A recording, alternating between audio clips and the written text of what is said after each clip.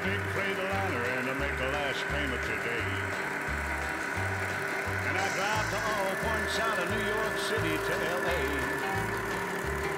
Well, the little woman smiles when I pack up to leave her. I'll soon be back, but I just got the fever. She's a believer. I got the Freightliner fever.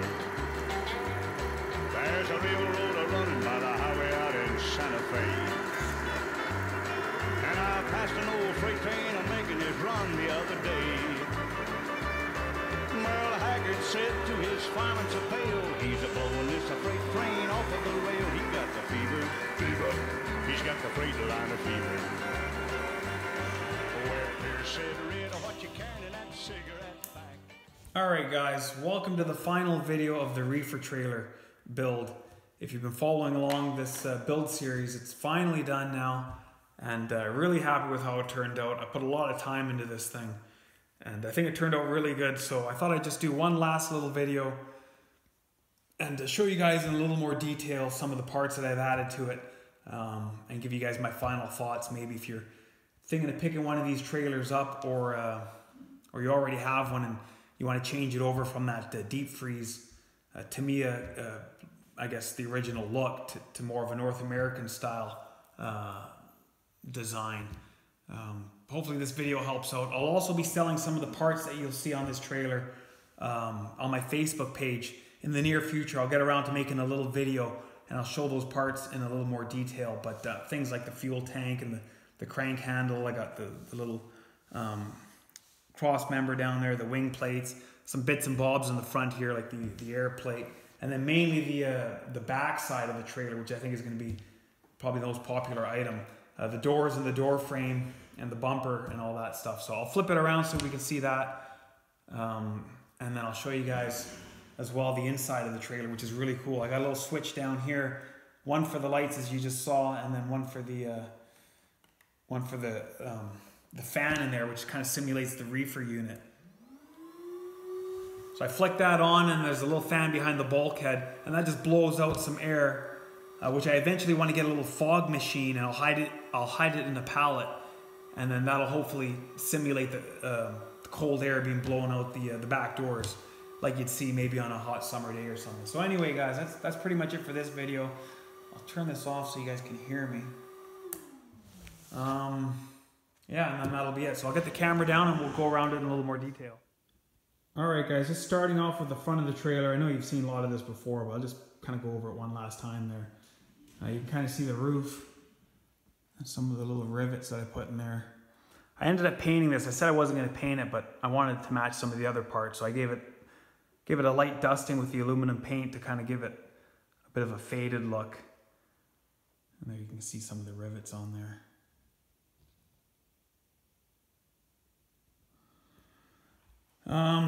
So the reefer unit doesn't come with these logos here. I printed those off and just put them on, as well as that little precedent logo. It came with this display decal. I painted the little handle black. There's the I don't even know what that's called. Lets you know that the reefer unit's on. One guy was actually telling me that that light should be white because the new Thermo King units are white, not green. So just goes to show you how some of those details people notice. So anyway, but I don't think anybody's going to call me out on that. But anyway, you can see some of the details I got going on here. There's the air plate.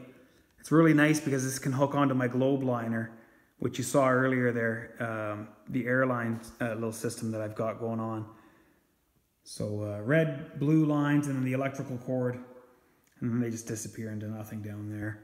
Got a few little decals I made up, just printed them on my inkjet printer, like I did so many other things on this trailer. But anyway, here are the drain hoses that you'd see on a reefer trailer. And that's the front end. I didn't end up putting any running lights on the top side of the trailer just because it would have been too hard to hide those wires, as opposed to the bottom here where I could just slide them under the floor. So anyway, that's that. There's another little look at the little box up front. Yeah, all these little the DOT reflective stickers, the Little Stoughton logos I made on my inkjet printer. You don't need anything fancy. These little numbers here are vinyl stickers that I got from Amazon. These are 1/2 inch. These ones are 1/4 inch. You get them in a big pack for like $8-9. So that's what I use for those. There's the CVI inspection decal. I mean, it's so small you can't even pick that up. But anyway, just looking down the side of the trailer. Underneath here we got the cross member for the dolly legs. That turned out really good. That'll be one of the items I'll put on my page for sale. It slides in there nice and easy. These little wing plates as well I kind of made up. I know it's dark under there, but if I can get it to focus. You can see some of the details on there. There you go. There's the handle coming out, the crank. And then the fuel tank right there, that turned out pretty good. That'll be another item I'll have on my page. A couple of pieces, 3D printed pieces you glue together, fill, sand, and then paint. And then I just added some bits and bobs to it there to simulate, I guess that'd be the fuel gauge. And then the banding there with some pinstripe tape. So that turned out pretty good. Underneath here, oh actually, you know what? Right here used to be that 3rd axle. Started off as a 3-axle trailer, and I got rid of that axle there, and I just filled those holes in with some, you can see them there, come on. With just some little black screws. There they are. So I got rid of those holes, and then underneath I kind of went around and painted a few things black. I don't really like this hardware that Tamiya used. These silver Phillips heads. So I went around and changed a few things out to hex.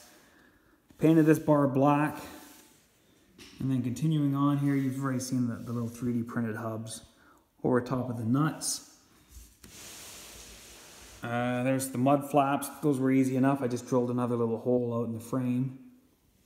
And then popped those in. And then kind of coming on to the back here, I added these little plates. Which you'd see on a real trailer anyway. I don't know what the name of it is, but the nice thing is it hides those wires, the 5mm bulbs going into the bumper, so that turned out pretty good. You know what? I'll flip the trailer around and then we'll look at the back side.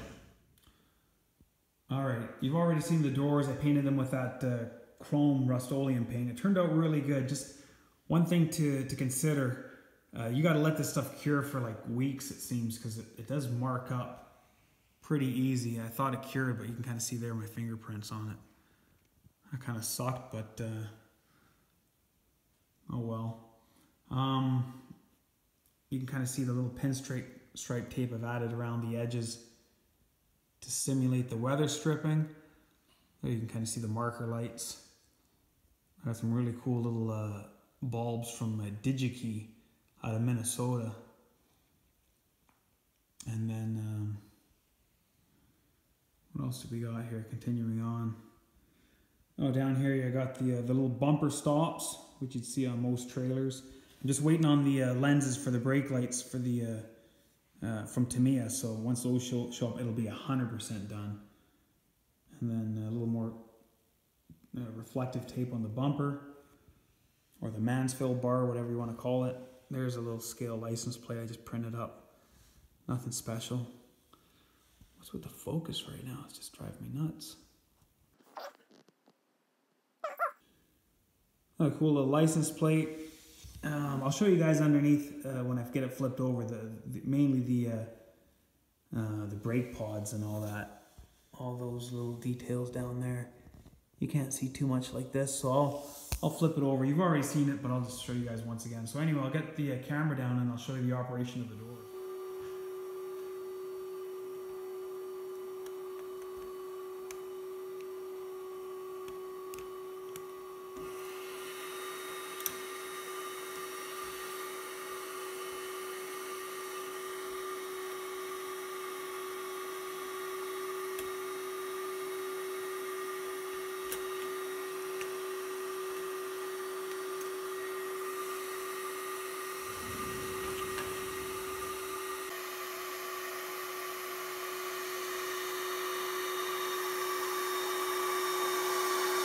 Alright guys, there's a little look at the inside. You can see the air chute up top there. And then there's the bulkhead, the fan up top blowing the air out. So, there's the aluminum floor you've seen before. That turned out really good. I picked the stuff up from a dumpster at an aluminum warehouse. They were throwing it out, so those worked out really good. And then you can see I kind of just beveled the edges a little bit. There's that corrugated piece from Evergreen Plastics to simulate that scuff guard running down the side there. You know what? I'm going to turn the reefer off so that I can talk a little better. So one last look here before I close this up. You can see the inside of the doors. I don't want to open this all the way either, just in case I snap off one of these hinges, but you can see it opens up pretty good. So, but anyway, I painted the inside of the door white, which you'd see on most reefer doors, and then added that little plate on the bottom there with the rivets. And then I got these little pallets here that I've been working on that turned out pretty good. Little pallets of buckets. I got paint here, I got some dangerous goods over there. And I made a few of these up for a couple guys for their Smokey and the Bandit trailers. So I ended up making one for myself, because these turned out pretty good. So I'll go in there like that. It'd be nice to get a little RC forklift and load the stuff in there. But just to show you guys, I ended up getting lucky as far as how well they fit. Or these buckets, at least you can chimney block them in there with a little bit of persuasion. Well, that went in there pretty good.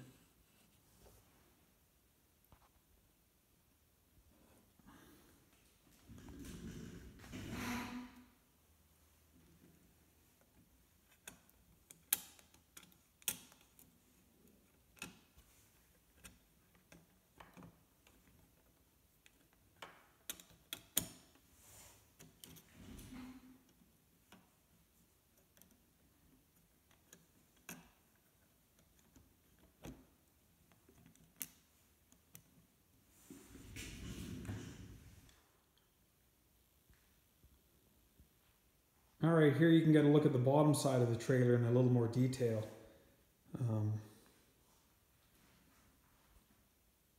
The lights, the 5mm bulbs going into the bumper. There's those little pieces there that hide those wires.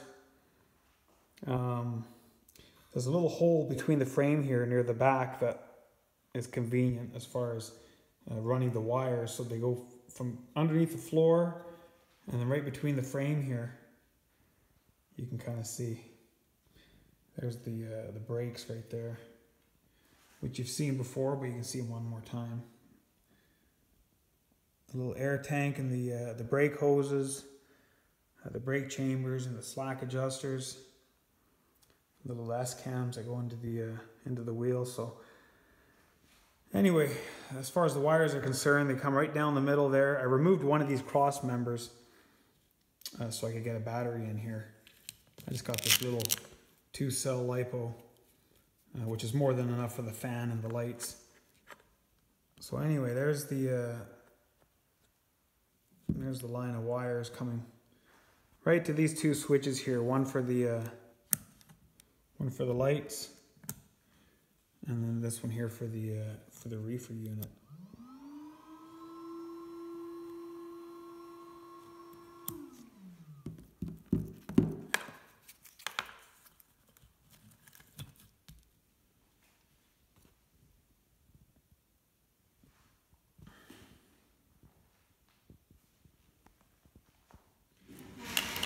Alright guys, that pretty much wraps it up for this one. Hope you enjoyed the video. I know it was a little bit longer than I wanted it to be with all the autofocus stuff, and not the greatest at editing, but it was nice sharing this with you guys, all the build footage from the previous videos. Hopefully that stuff helps out and you enjoyed it.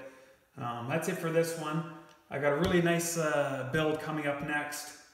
I'm going to put 2 flatbed trailers together and connect them with a 2-axle dolly trailer that I started months and months ago. So Still with the 1/14 scale stuff. I'll get back into some run footage with the crawlers and maybe get this thing out for a couple runs eventually. So anyway guys, thanks for watching.